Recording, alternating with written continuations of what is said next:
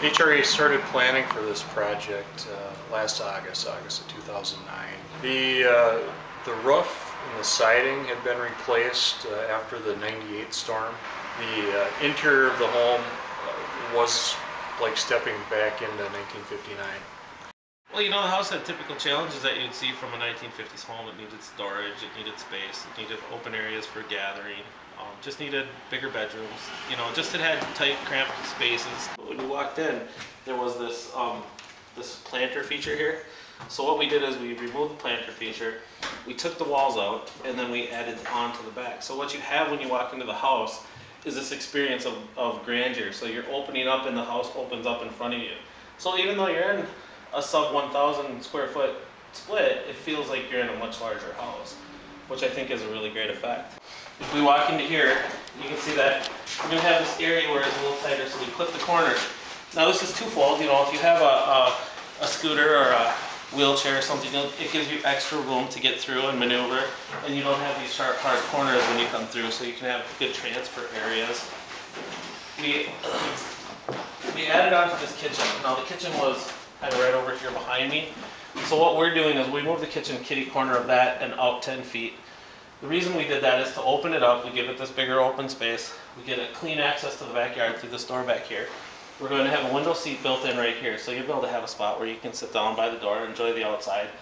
Have a small deck on the outside there where there's a grill kind of at your floor height, so you can have a grill close, and then you'll be able to step down to your ground level patio. When we took this wall out, we have this engineered header that goes in there. That carries the new roof and ceiling loads. This is something that a lot of people have a lot of interest in. People want to take out walls, they want to understand how to take those walls out, and what this does is it demonstrates to them exactly what they need to do to open those walls up and be able to put headers up there and remove the walls. So the ultimate complaint with these bathrooms is closet space and room. There's no room for people in it. So what we did is we gave it this 2 feet, which is going to open this room up a lot, so people are going to have room inside of this bathroom. And then we turn this linen closet into the bathroom, so you'll be able to have this accessible linen closet that's in your bathroom, which I think is a great feature. This was the old door that led into this bedroom right here, and you can see here that we used the studs that we took out of the house back into the project, so I think that's a nice thing to show people too. You know, this is good lumber still, we might as well reuse it.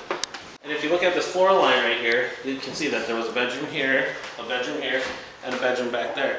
So what we did is we removed this wall, and we opened this up to a much larger master bedroom. Now what we're going to do in this, there's a couple ways to do these floors once you get them in here.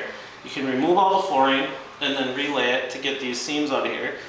You can zip them together with pieces inside, but if they don't line up perfectly, that becomes very difficult. So what we're going to do is we're going to put a mahogany board in there to highlight that there was a transition there. But we don't want people to know that there was a wall there was some feature there that they don't know about. So we're going to put an additional highlight board around the rest of the room. So it kind of picture frames the room, so it looks like that was all part of that design. So we added this larger master closet back here. The window will not be part of it. This is just, you know, it's not the hugest closet in the world, but it's a really comfortably large closet, much larger than anything that was in here before. In the kitchen, Is we had kind of an awkward little space here. This shower, which exists right here, was actually open and exposed to the rest of the family room here. So the actual wall for this bathroom was like right here. So it came across right here and then it angled back.